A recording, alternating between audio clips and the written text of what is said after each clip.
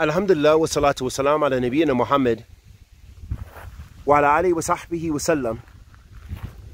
Amma ba'd. Ahbabti fillah, what does it mean to follow the usul of Ahl Sunnati wal Jama'ah? So this is the thing we're going to explore in this quick sitting in our quick Minhaji mountain series. And that when we talk about the Aqidah, the creed of Ahl Sunnati wal Jama'ah,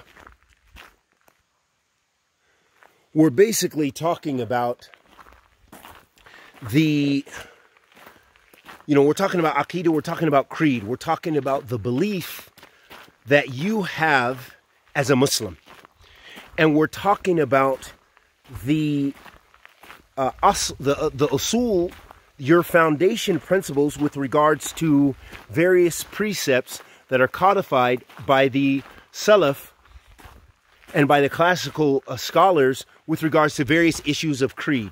For example, with regards to the pillars of Iman, the 6 pillars of Iman, that has to do with your creed. And Prophet ﷺ said in the hadith of Jibreel, when he was asked about Iman, Jibreel said, "Akhbirni an Iman." The Prophet, he said, "Tell me about Iman." The Prophet ﷺ said, "And tu'minu billahi wa malaikatihi wa kutubihi wa rasulihi wal yawmil akhir wa tu'minu bi qadri khayrihi wa shar." He said that Iman is to believe in Allah and his malaika, his angels, and his books, and his messengers, and the day of judgment, and the divine destiny, the good and the evil of it. So those are the 6 pillars of Iman. All of those things have to do with creed, have to do with your creed, how you believe about Allah subhanahu wa ta'ala.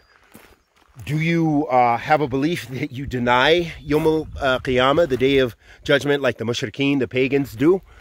Do you what you believe about the divine destiny? Do you deny it? Do you abuse the principle, making like istithna qadr,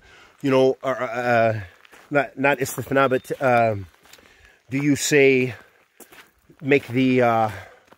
do you deviate with regards to the divine decree of Allah subhanahu wa ta'ala, whether you have the extremism of the extreme nufat of the Qadariyah, the Jabariyah, those people who believe that we're forced to do, all of those forced to do everything that we do, that we have no choice.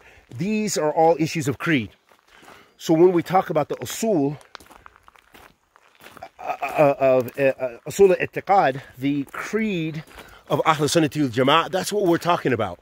We're talking about how Ahl Sunnati wal Jama'ah, how those precepts in creed, in Aqidah. And that forms the foundation of your deen, the foundation of how you understand Islam.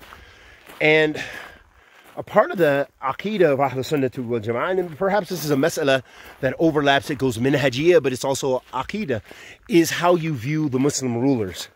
Even that. And that's why you see Ahl Sunnah emphasizing these things about creed, and obeying the Muslim ruler, not rebelling against the Muslim ruler, not making takfir of the Muslim ruler, not protesting against the Muslim ruler. You see all of kind of things. And you see Ahl Sunnah also, not necessarily, we don't defend the ruler in sin. That's not what Islam teaches us. It's not what Allah subhanahu wa ta'ala or Rasul sallallahu alayhi wa sallam. You don't defend anyone in their sin. You don't say, oh yeah, he's doing sin, he's killing people, he's drinking wine, he's doing this is okay. And no.